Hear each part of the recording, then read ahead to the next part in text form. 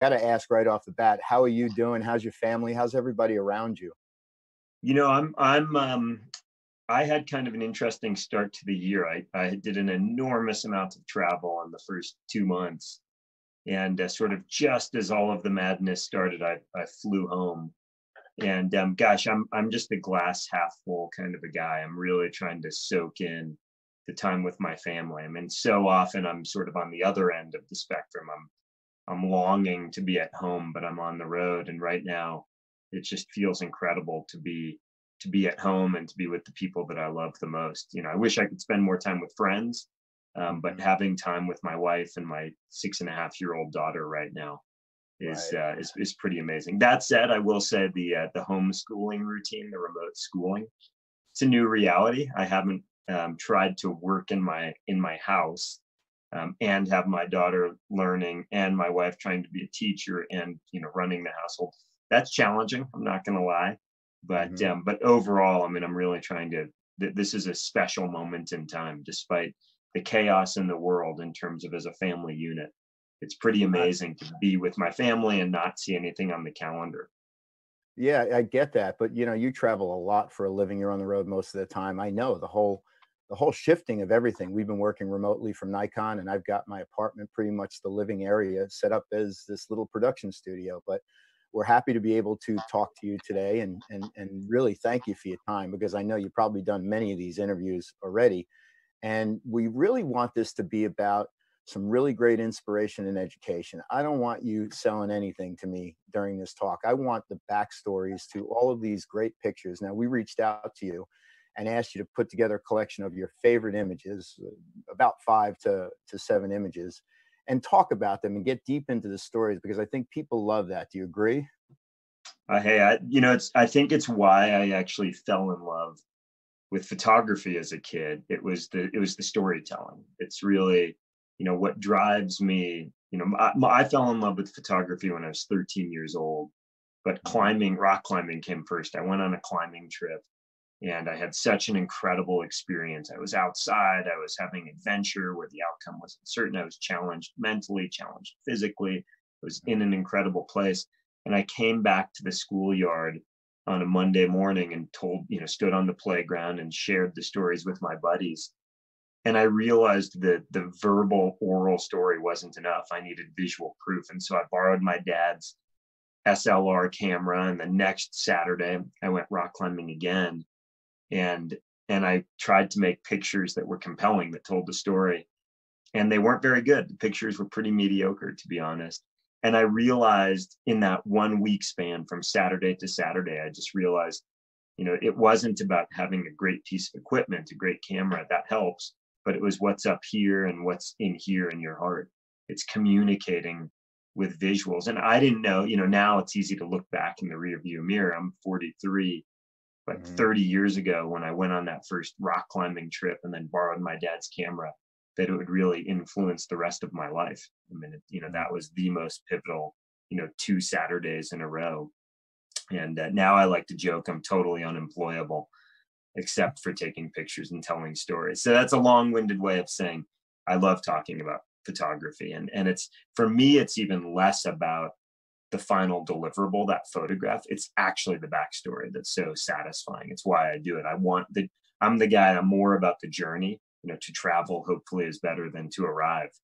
It's less even for me about that final one frame that's incredible. It's the experience getting there. It's the reason why you wrote your recent book, no? That it's true. Yeah, I wrote a book called Stories Behind the Images, and it's 56 of my, not necessarily my favorite photos or my best photographs, but 56 photographs that have meaningful stories, that great stories, oftentimes lessons that I learned via making mistakes. They're caricatures of the incredible people that I've had an opportunity to work with, some technical lessons, and a lot of self-deprecating stories, the mistakes that I've made. And it's, the idea of paying it forward, right? We stand on the shoulders of those who came before us. And I've learned from mentors, and I felt like this is my moment to pay it forward. And to be honest, I wanted to have all of these stories cataloged someplace. I have a little girl, and knock on wood, but if I ever got hit by a bus, I want Mhm. her to know who I am. And I'm also realizing that the older I get, some of the details of those stories are getting fuzzy. And so Right. I realized the sooner I kind of write some of this down, one, I hope other people can enjoy it, but it's also preserved for history. It's down in writing. And so that experience of writing the book and recounting the stories of these 56 pictures, one of the most satisfying experiences thus far. I mean, it was really fun. And the most enjoyable part, Mike, I have to say, I love the people that we get to spend time with as photographers. I mean, we say this in various ways, but the camera is sort of it's the golden ticket or the backstage pass to life. Mhm. And I look at my career and the experiences that we collectively have as photographers. We're granted these opportunities because of the cameras to slip into worlds and experiences that otherwise, folks don't have access to. And this book, Stories Behind the Images, really is to celebrate those experiences. And to share those experiences, the Mhm. positive outcomes and the lessons learned with the world around us. And I'm just, every time I recount these stories, I'm just thankful that I picked up my dad's camera when I was a kid.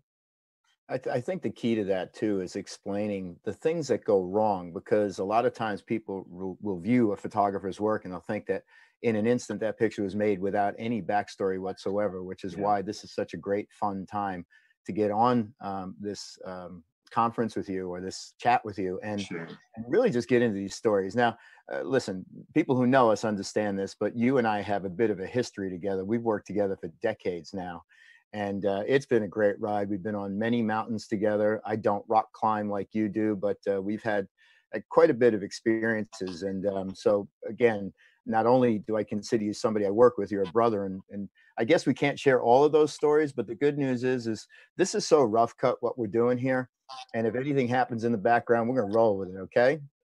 That sounds perfect. Mike, one thing you just said that's worth commenting on is I think there's the illusion when a professional photographer shows a photograph that it's quick work and every time you press that shutter, it's a great photograph. Hmm. But I'm sitting here in my home office. This is an office that my wife and I share. Usually I'm in my office across town, but behind me are filing cabinets, and these filing cabinets are full of slide film. And there's 8 of these 4-drawer filing cabinets behind me. And I'm doing some loose math. There's a million pictures in there, a million slides.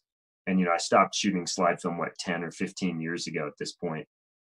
And in Hmm. these million slides, these are the selects. These are the best frames. I threw away 80% of the pictures. These are the 20% that I thought were worthy of keeping. And Hmm. out of that, so call it a couple of million pictures that I shot, I've got a few hundred solid pictures, good pictures, a few really great pictures, a few hundred good pictures.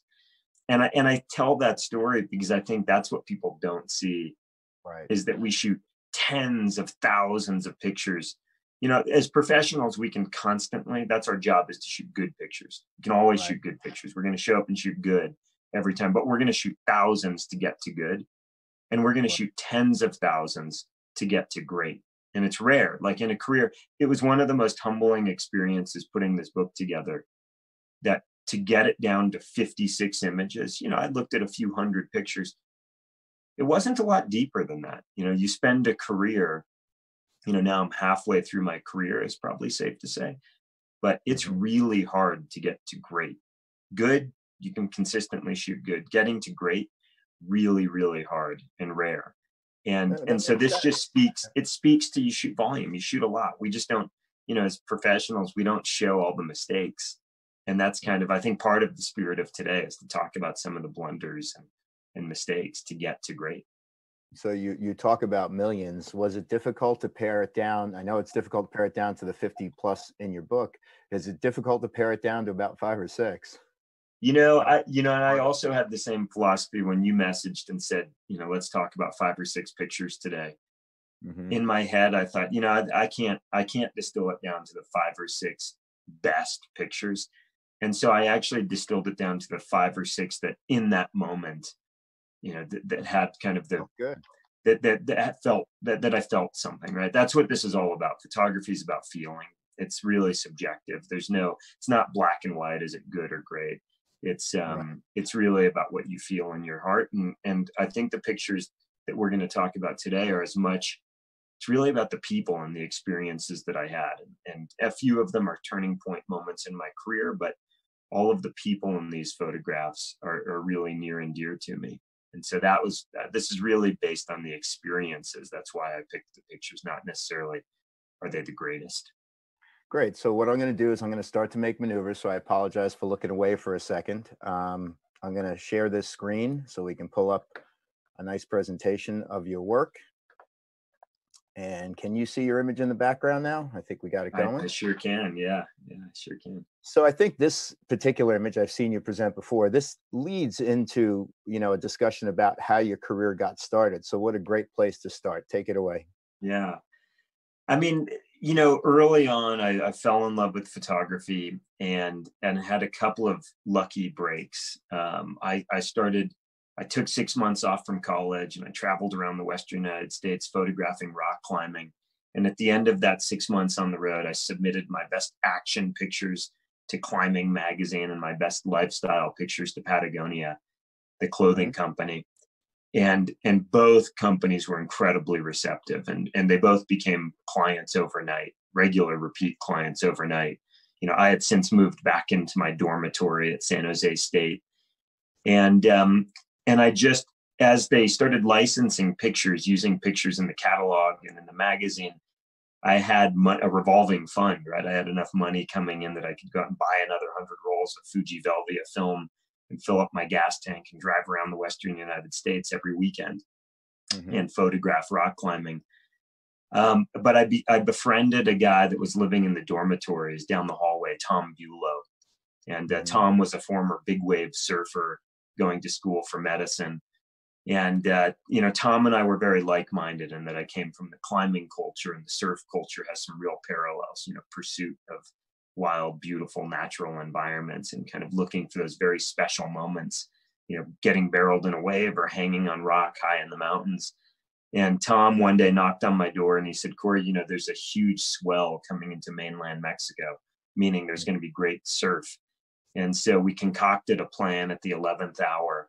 And I called Patagonia. I was doing a lot of work for Patagonia at the time. And the way those assignments would play out is they would say, Corey, who's going on the trip with you? And I would say, my buddy Tom and this friend. And they would send us a box of clothing in their sizes. And I had one requirement. It was shoot photojournalistic documentary pictures, gritty, raw photographs of my buddies traveling. And so we loaded 6 surfboards onto the roof of Tom's pickup truck, and we had $800 between us, if I remember correctly. And we spread that $800 into like 8 equal parts throughout the truck, some in the glove box, some under the seat, some in the coffee maker. And we had a couple of travelers checks, and we headed down to mainland Mexico to a little fishing village called Pascuales, Mexico. And it's definitely not a tourist destination. There was one little hotel where you could stay, and it was really an amalgamation of brick bungalows with no windows and no mosquito net where the door opened, and so you just sweat it out in there, getting bit by mosquitoes.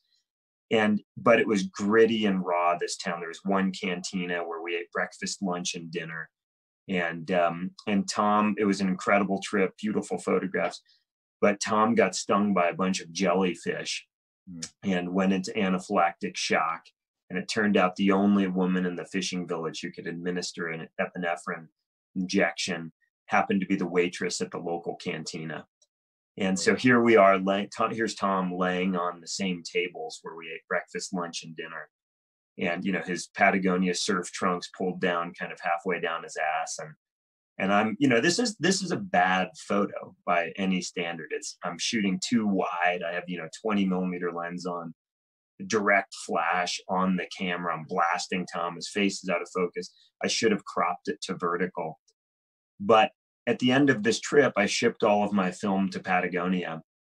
And the way that it worked back then is I would ship the raw film. Patagonia would process my film, and they would keep the images that they thought had potential and ship the right. rejects back. And now, and I'll admit, if this image had landed on my light table back in my dorm room, I had a 4-foot light table and I bought $100 loop. You know, I was big time back then in my dorm room, but I would have slid this image right into the trash can. You know, this is a reject in my mind. But Jane Sievert, who was the picture editor at Patagonia at the time, she had a different vision. She saw this photo and she pulled it as a select. And a few months later, this image got cropped to a vertical and it ran as a full page ad in an Outside magazine. And this is in the heyday of print. So this was a big, expensive ad that a lot of eyeballs saw. And Jane just had a vision for this gritty, raw photograph. And paired with some incredible copy written by the copy team at Patagonia, you know, it really turned some heads.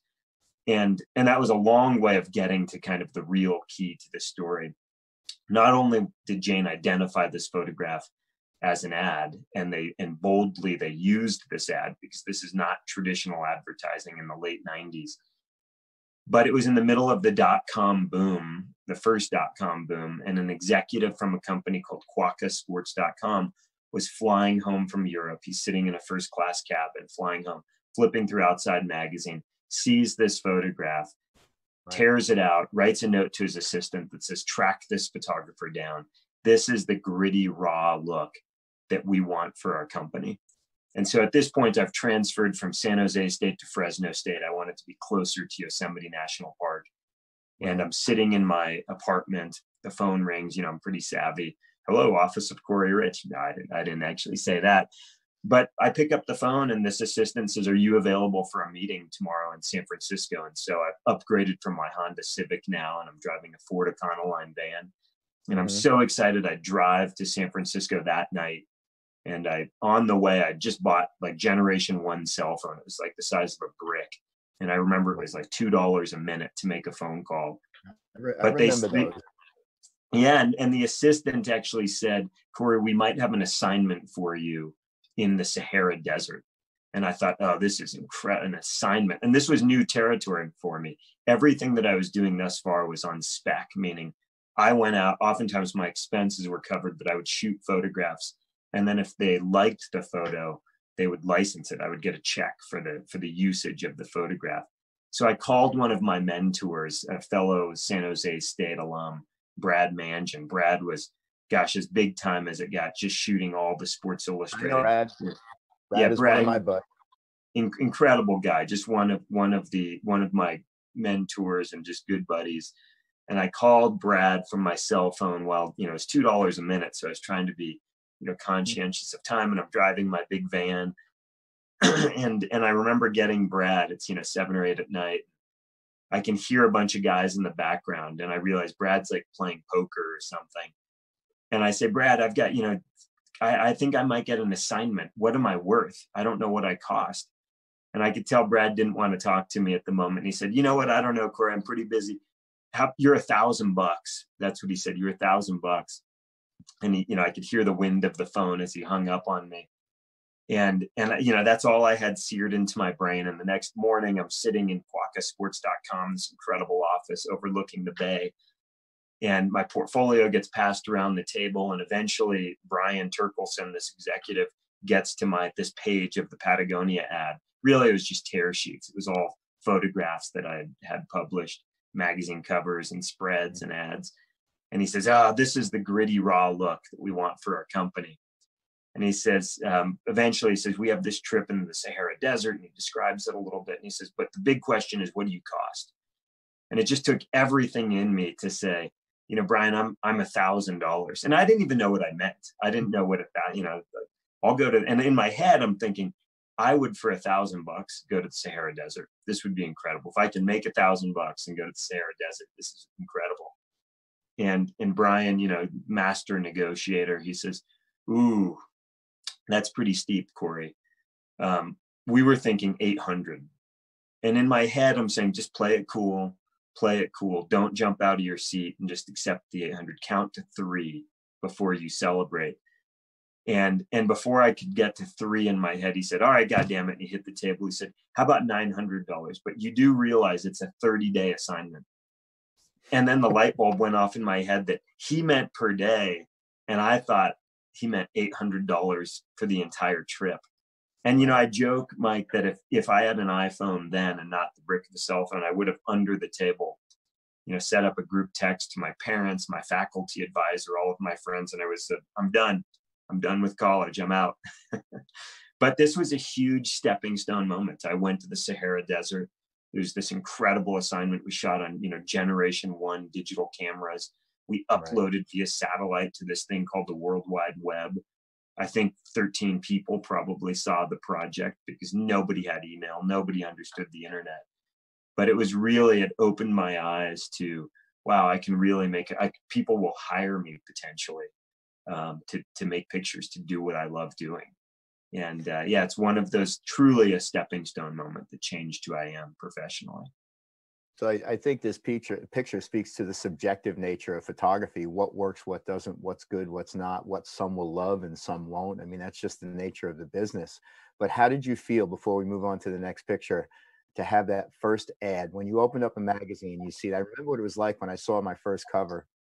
And it's such a great feeling. How did you feel seeing this picture in print for the very first time? Yeah, I remember, you know, I was such a cheap bastard, like just broke college kid that you know, I was emerging in my career, but I remember buying that issue of Outside magazine for, you know, $6 or whatever, $3.95. But I didn't want to buy more because I didn't want to waste my money on buying magazines. I wanted to buy more film. And I remember I had it on my, you know, I bought one to cut out the page, and then I bought another to leave on like the coffee table. And I remember, you know, friends would come over and flip through, and I'd say, hey, easy on the mag, don't mess up the page. But no, I was deeply proud. I mean, I think I was proud of seeing it in print. And it just like unlocked a part of my brain where I realized, wow, I just got paid to do exactly what I love to do. I just went on a trip with people that I cared about. I had an adventure and it was a wild adventure. I got to make pictures. I just gritty, raw I didn't have to set it up or coach anything. I was being a journalist. I was being a photojournalist. And then I got a paycheck for it. And then on top of that, it led to another opportunity. You know, Mike, I think you said something that's interesting, which is photography is super subjective. I mean, I like to say that there's something called the collective subjective, right? And it's photography, a photograph, it's good or it's bad. And if it's good, people react to it. It moves people. You have some reaction. And if you don't react, it's not a good picture. And if everybody reacts, which is the collective subjective, it's a good picture. But it is very subjective. It's what do the masses think about that photograph? And this, you know, there's two different skill sets. There's the skill of taking a picture, and then there's the skill of editing. And I'm the first to admit, I think I'm pretty good at taking pictures. I'm not always the best editor. And I think James. I am a horrible editor. I'm a horrible editor. Yeah, and I think that's the gift of a true editor, is they have the ability to channel subjectively what the collection of folks who look at this picture, how they're going to perceive it. And that was the gift that Jane Sievert had in selecting this photograph of Tom. So what are we looking at now? A rock climber from a very odd position. Yeah. So what's going on here? This is Tommy Caldwell. Tommy's arguably one of my best friends, but also one of the best rock climbers of all time. You know, he's the Michael Jordan of rock climbing. I mean, he's an incredible human being, fantastic human. But on top of that, is maybe one of the most well-rounded climbers of all time. And this is, you know, I'm showing this photo because I think there's a lesson in it. This was a shoot that I did on the side of El Capitan in Yosemite National Park.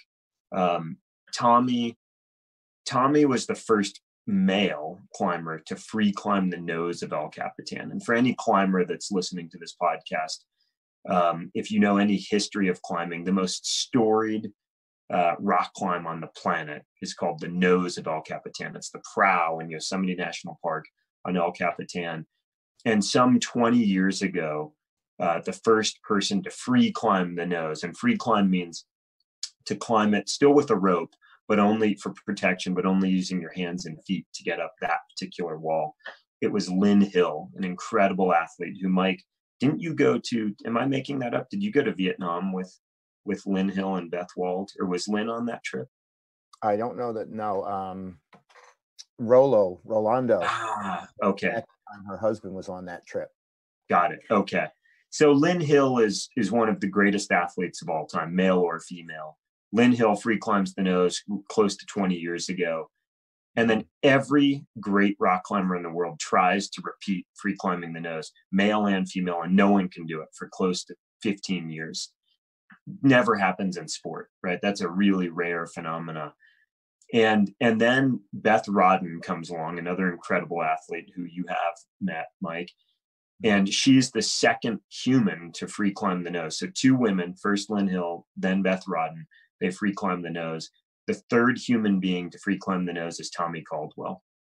And Tommy is the first male to free climb the nose. So I'm up on El Capitan, where, gosh, 1,500 feet, 2,000 feet off the ground. And this is what's called the crux pitch. It's the hardest 20 feet of rock climbing on this 3,000 foot route. And it's called the changing corners pitch. And as you can tell from this photograph, that's a pretty tough position to be in. It's all body tension, and Tommy's pushing on one side of the wall, and he's getting his sticky rubber shoes to stick, and body tension, and slowly moving up the wall. And we got up really early that morning so that he could climb in the shade, because he didn't want to be sweating. So he wanted cold temperatures so he could, not be sweating and stick to the rock.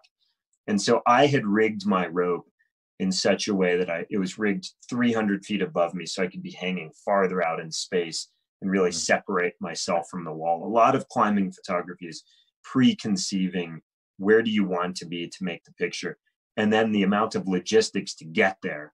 It's not like standing in a studio where you take 3 steps to the right, or you squat down, or get on a ladder. It's enormous amounts of logistics to get yourself into these places, moving ropes and climbing and rappelling and rigging stuff. And so I'm hanging on this rope. The sun is coming up. It's pretty early in the morning. And I'm looking through my legs, kind of shooting down at Tommy. And out of focus in the background, you can see his then wife, Beth Rodden, in the blue jacket. Beth is belaying Tommy, meaning she's managing the rope for Tommy. And then I realize it's like you can't do this. I'm blowing it. My rope, my white rope, is going back into the photograph, meaning it's tied to the anchor where Beth is belaying. And so there's a white line. And I would liken it to taking a beautiful landscape photo and then realizing your feet are in the shot. That you have to take your feet out of the shot. My rope is in the shot. So Tommy is doing one of the hardest pitches of rock climbing in the world. And I yell down to Beth, I say, "Hey, Beth, I hate to do this, but can you unclip my rope from the wall so that it's not in the shot?" Now, meanwhile, Beth, she's pretty busy. She's like belaying her husband on the hardest rock climb in the world.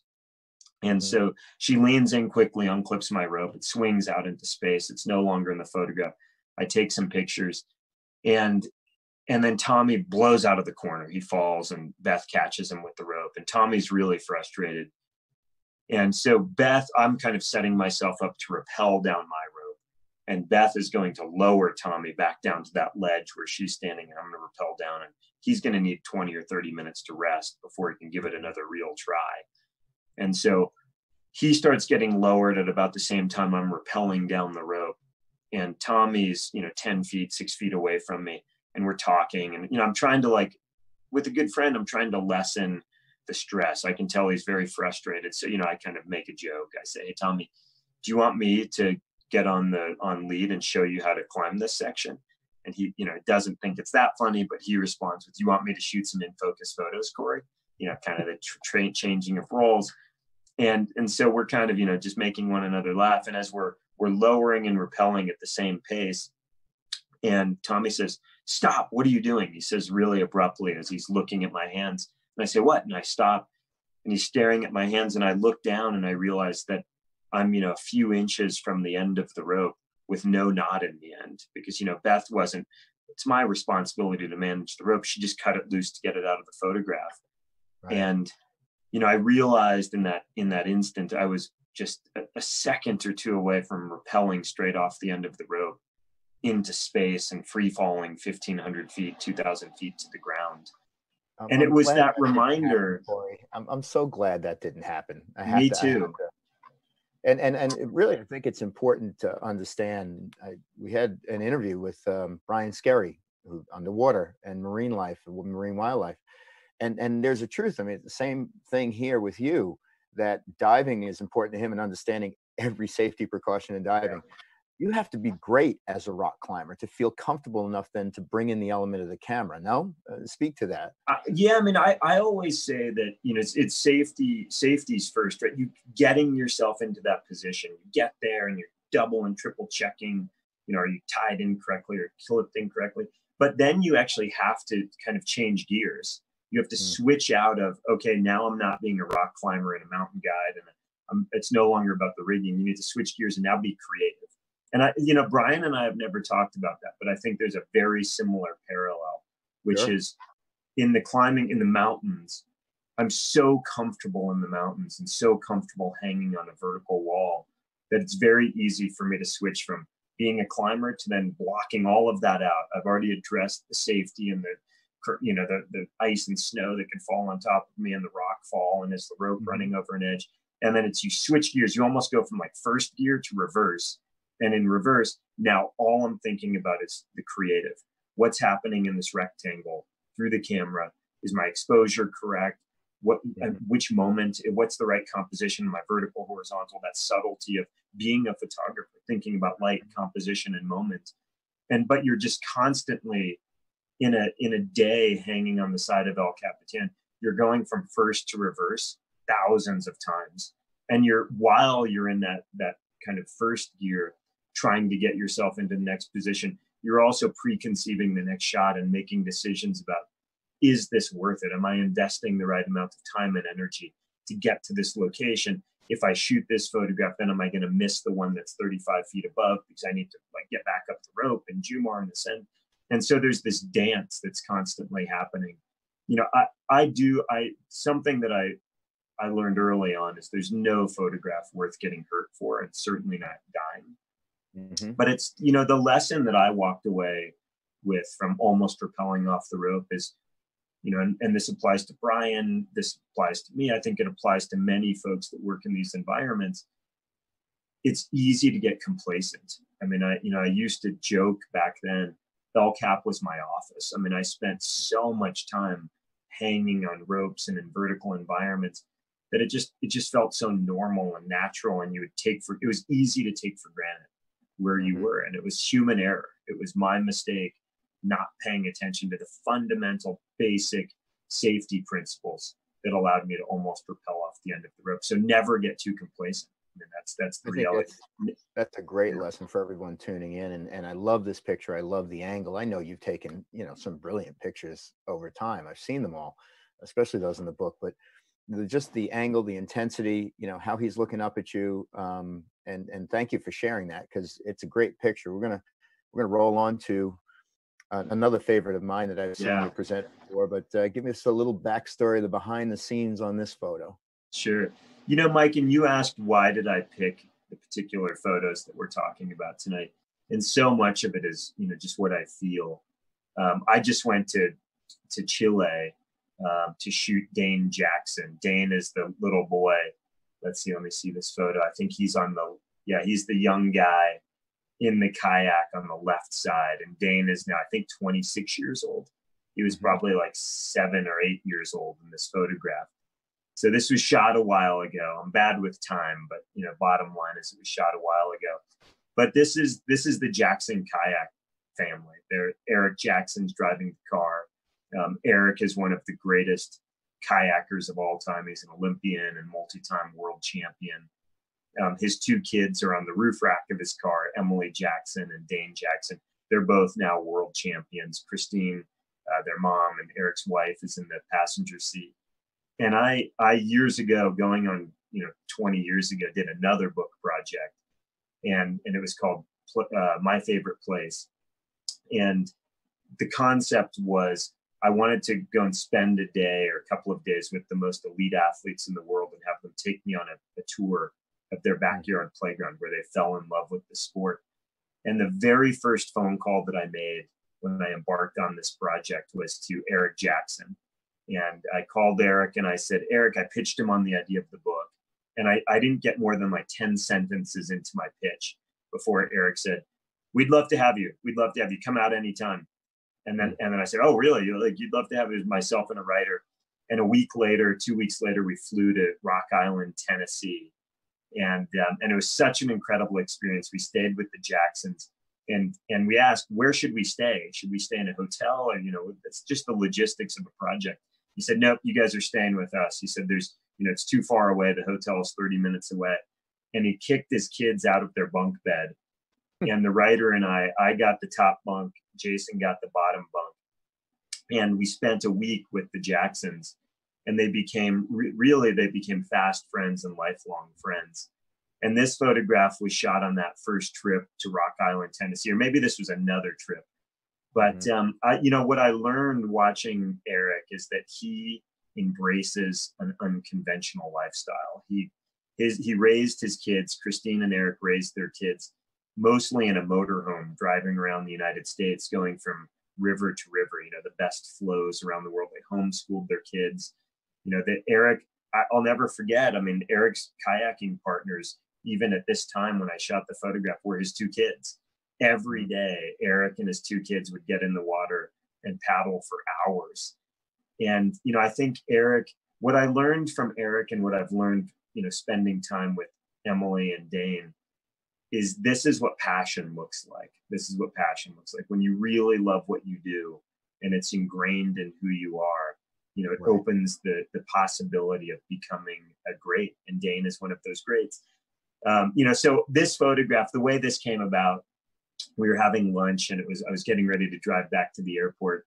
We're eating turkey sandwiches on Eric's deck, and their house is perfectly positioned just across the road from the river where they kayak every morning. And we're eating turkey sandwiches. And I said to Eric, hey, anything else you want to photograph while I'm here? I'm going to start packing my bags here soon.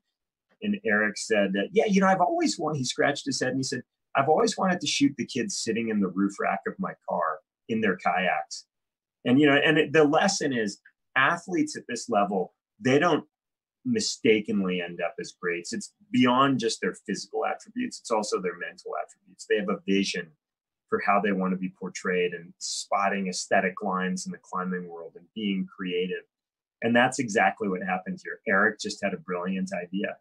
And, my favorite photograph, sadly, was out of focus. There was a photo with Eric. He had both of his hands out the driver's side window and he was steering with his knees. And that would have even gotten more response because people definitely, there's mixed response to this photograph. It's either on one end of the spectrum, these guys are lunatics. This is so risky what he's doing with his kids. When the truth is the risk they take every day in the river is 5x what they're doing in this vehicle. And then on the other end of the spectrum, there's the perspective, which is, God, these guys are living a free life. They're designing their own life. They're writing their own guidebook or manual into how to lead a fulfilling life. And I think they do exactly that. Dane and I just went to Chile with Dane. He just dropped the second tallest waterfall that a human has ever dropped. And we shot it with a bunch of cameras, Nikon cameras and drones and POV cameras on their head. And there's some fun footage on my website or Dane Jackson on Instagram. And you can see what a 134-foot waterfall looks like to go over. Yeah, I was going to say that I've seen the stuff that you guys did, and I saw what Dane showed, and some of the cool parts of that. Like you said, this isn't just like dropping down the waterfall. How he positions himself, he angles himself, he goes through all of these pre-drop, I guess, rituals or thoughts to see where he's going to move within that, and it's really dangerous. He makes it look easy, but I mean, it's kind of death-defying in a way. No. It's, we looked at a picture of Tommy Caldwell climbing. Now we're looking at this picture of Dane Jackson as a kid. But in sequence, you're looking at pictures of two of the greatest athletes ever. I mean, really, Tommy is one of the greatest rock climbers of all time in all of mankind. He's one of the greats. And Dane Jackson, I think if you polled the kayaking community right now and asked them, you know, where does Dane fit in the hierarchy of kayaking? It's safe to say that he's one of the greats of all time. He's one of the most well-rounded elite athletes. And being in Chile, watching him going over this 134-foot waterfall, you know, I was surrounded by lots of Chilean kayakers who were operating camp. You know, we had a big crew that we put together, and all of them said in a different way, mostly in broken English and Spanish. They said, "This guy, he's like a god. He's like a god. Like what that he can mentally process what he's about to do and be so calm, and those micro adjustments of his body with so much confidence." Yet he's a humble guy, but when they say confidence, it's the confidence to go into a 134-foot waterfall that no one has ever, you know, dropped or attempted, and just make those micro adjustments and just do it perfectly. You know, that's that. You know, and we talk about this in photography. There's good, and then there's great. You know, Dane and Tommy, they're the greats. They're really the greats. Beth is one of the greats. Beth Rodden in the Out of Focus. You know, these are the greats, and I feel like I said this at the start of our conversation. It's one of the great privileges of being a photographer is to have the opportunity to document these greats, to make pictures, storytelling pictures of these folks, but to spend time with them. And I know that, you know, they rub off on me. I mean, I think I become a better person because I watch how they operate at the highest level. And, you know, I think we can all learn from that. You know, Sure. I'm a guy that loves, yeah, sorry, Mike. Yeah, no, finish your thought.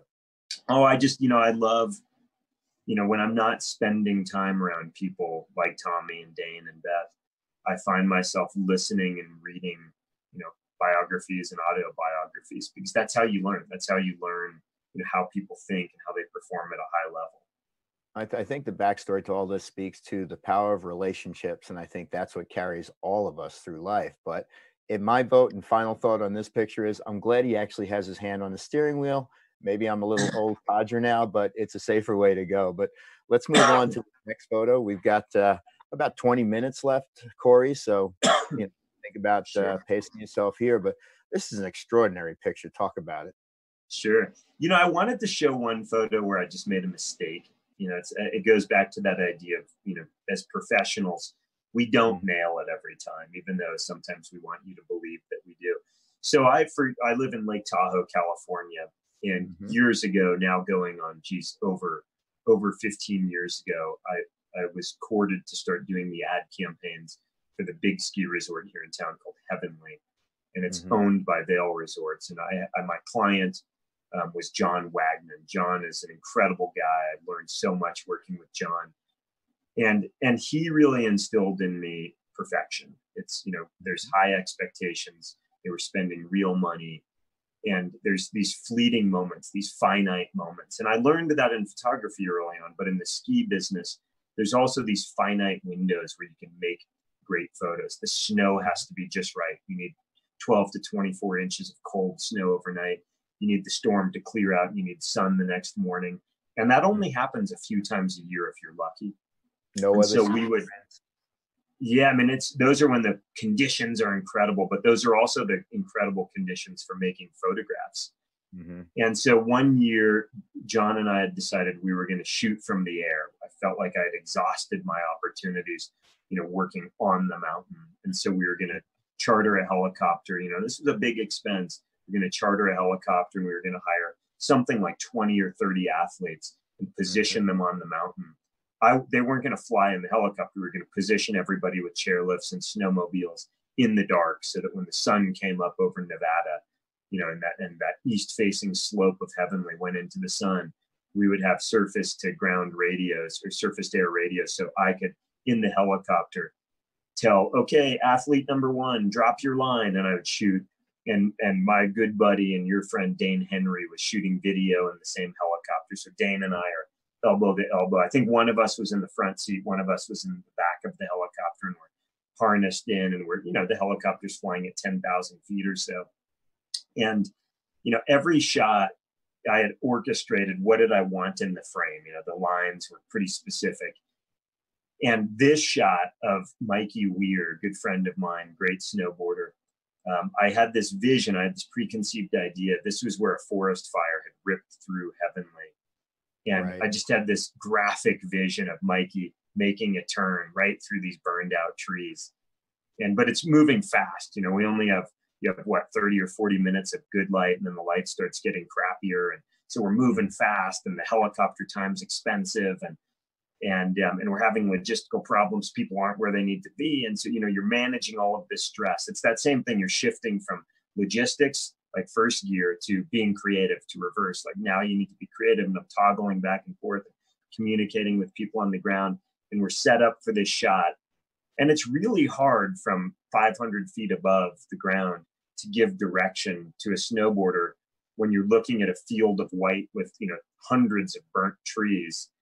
And so I'm trying to describe to Mikey, okay, Mikey, you're going to go to that big tree on your left, and then you're going to bang a turn that's about 10 feet away from that tree. And we have this, and there's the rotor sound, and it's loud, and wind blowing into the helicopter.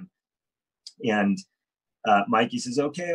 And so, I say 3, 2, 1. And then the way it worked, I think, was he would say 3, 2, 1, dropping. Then he'd put his radio in his pocket, which would take 5 seconds. And then so I'm like, I've got this shot framed up. It's going to be incredible, Mike. And I shoot a few test frames. I shoot a few more. And then, 5 seconds passes, 10 seconds pass, 15. And I think, where the hell is Mikey?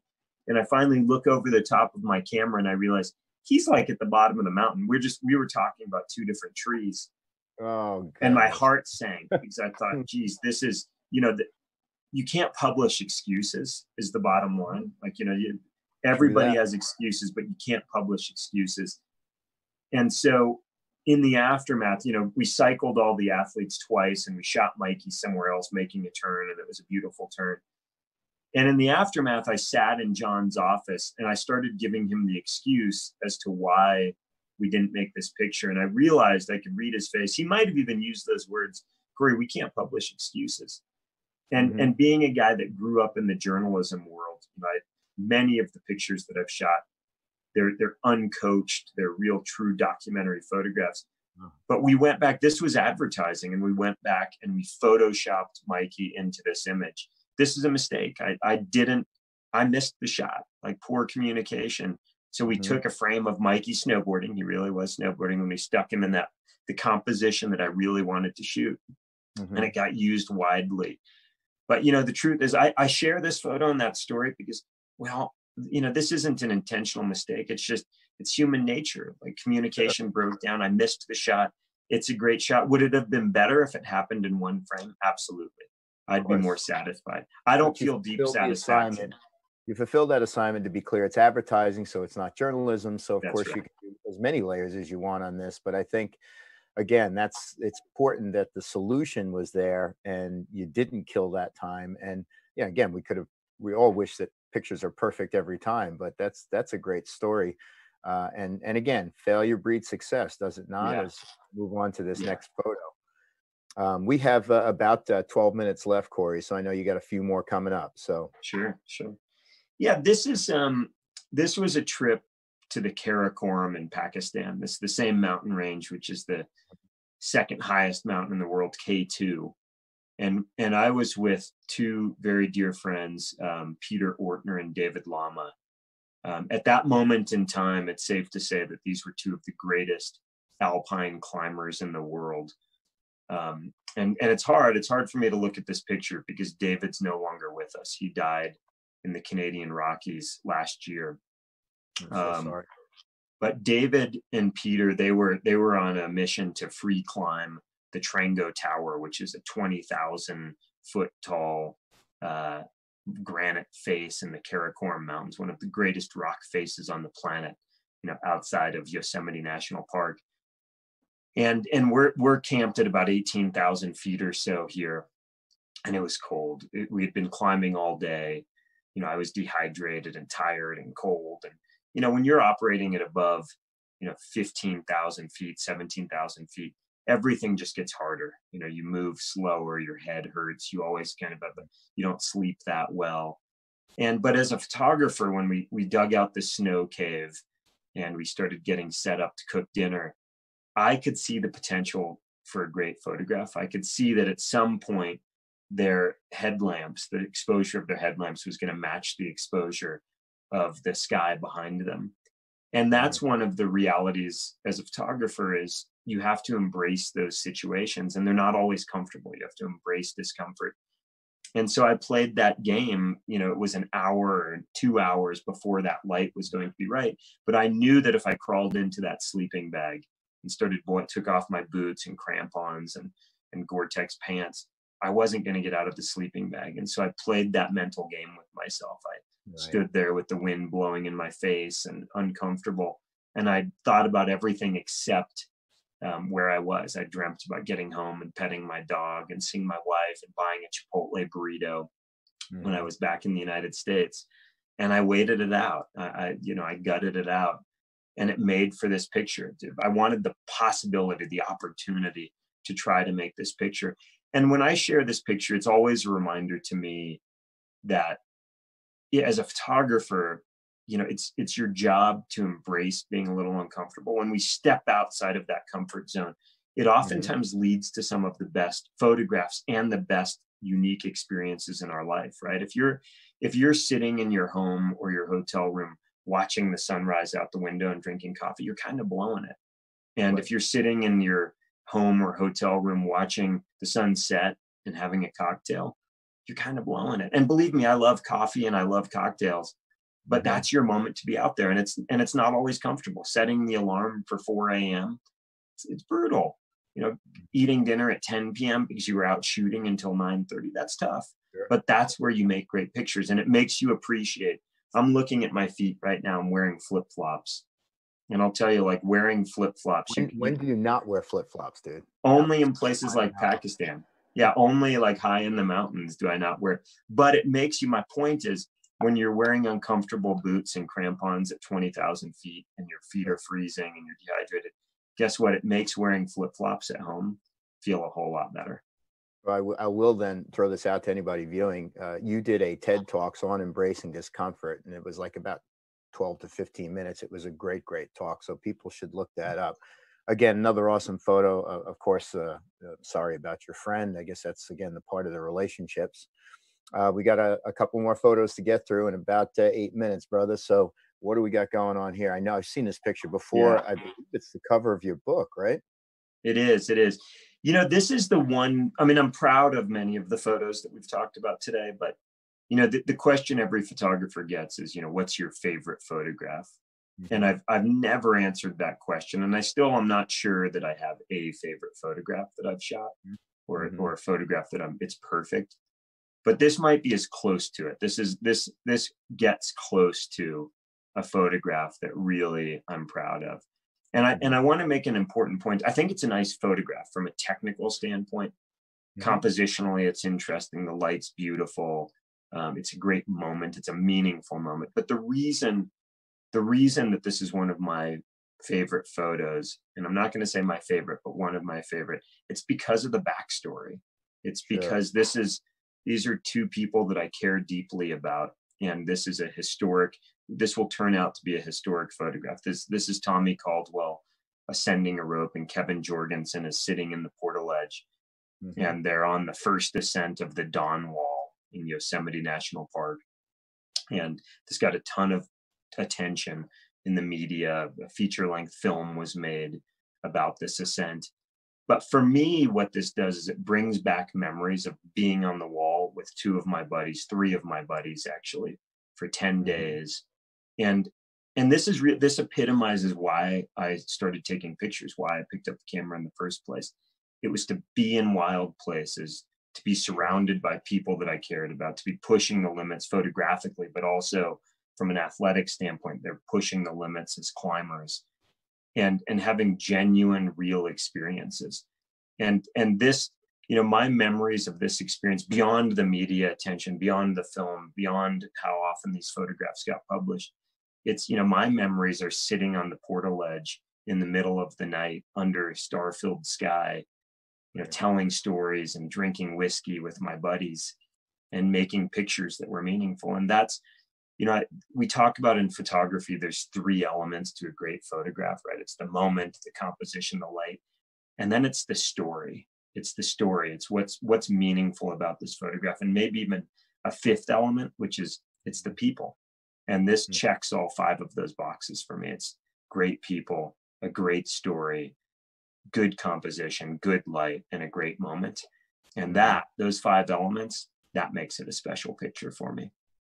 And I love that you can talk to pictures. Like I hate the standard answer when someone says, "What's your favorite picture?" Well, I haven't taken it yet.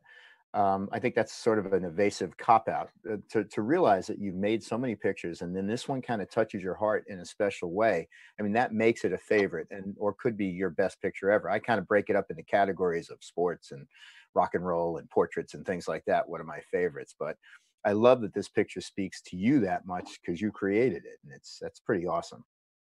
Yeah, it's and appropriately, it's the cover of Stories Behind the Images, the book. And Hmm. I think I would never say it's the best photo I've ever shot, but it's a meaningful photograph. And that's the key. It's a solid picture that also has meaning. And that makes it puts it in the great category for me. We're going to move on. And our last photo, we got about 3 minutes to talk about this. I am going to say this is Marina and Layla, your wife and daughter. I love this picture. Of course, I love being Chia Mike to Layla. Talk about this photo and what it means to you as we close this out.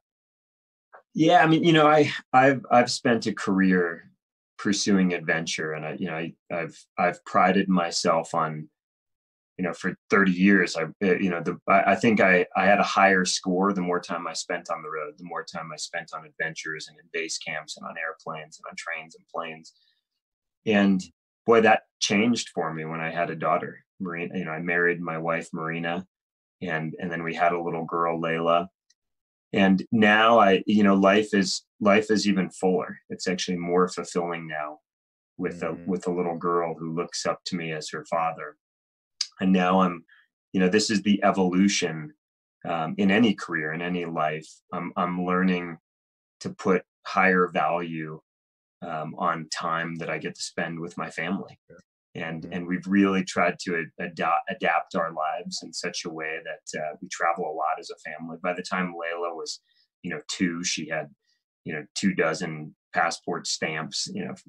She came along like luggage with us on trips, and now I'm just much more selective. I want to make sure that my time at home counts, and I want to make sure that my time in the field counts, and I'm really present and really kind of operating at 110% no matter where I am. And I have Mhm. to say, it's the silver lining or the mixed blessing, to this entire craziness that we're in right now, is I am, despite all of the unknown, I'm just really cherishing this time at home with my Mhm. family.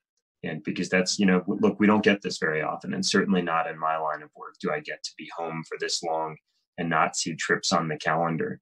And I think having a positive attitude at this moment, and kind of acknowledging, of course, being aware of the sort of the challenges, but also embracing the positive, embracing this opportunity to be with the people that you love most.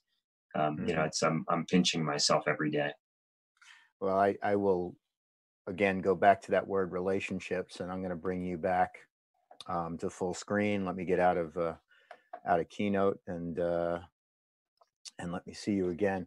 It means everything to me, and our relationship means everything to me. You've had me in your home a number of times. Of course, we're colleagues, but I think we're more brothers than we are anything else. And so it's even more special to talk to you about your photos. And we've done interviews at trade shows before, and we had you speak at a million things, and you've done quite a few assignments. We have done quite a few assignments together, but I think the one moment that I reflect on was when me, you, Marina, her sister, and Layla climbed Mount Talak, hiked Mount Talak, and just make me feel good. It was what, 9,000 feet, 8,000 feet, Yeah, that's at 9,000, or maybe, yeah, maybe just under 10, or just over hmm 10. I can't remember. Yeah. and I could barely make it to the top on my own. And you're doing this with Layla on your back the whole way. So, brother, much respect for everything you do. Again, thank you for taking the time to share the backstories to these great, great photos. Again, where would people look you up? Is it Corey Rich? Is your Yeah, Instagram I, handle? I think the easiest is my website's corey.rich.com, and on Instagram, I'm Corey Rich Productions. Well, thank you again for giving us this time. Thank you, people that are tuning in on these really nice talks. with some of our great ambassadors. Again, Corey, thank you. Please be safe. Much love to Marina, Layla, and all of the people around you, your family, your mom and dad. Um, People tuning in, we got more of this great content coming your way. So for Nikon, I am Mike Corrado. Everybody, please be safe, and we'll see you again. Thanks, Mike.